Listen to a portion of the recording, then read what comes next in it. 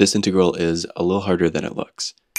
At first glance, this seems like a straightforward integral, but if you look at the interval, we're integrating from 0 to 3, and when x is equal to 2, we get 1 over 2 minus 2 squared, so that's 1 over 0, which means that we have a discontinuity.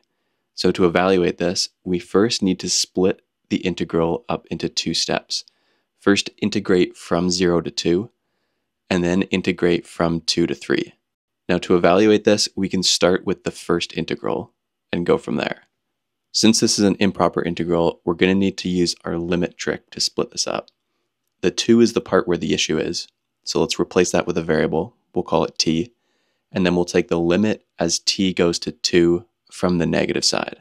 So we can evaluate that integral and then take the limit after.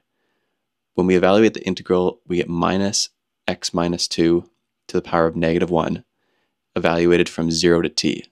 So when we plug that in, we'll get minus 1 over t minus 2 and minus negative 1 over 0 minus 2. Then once we clean that up, we'll have negative 1 over t minus 2 minus a half.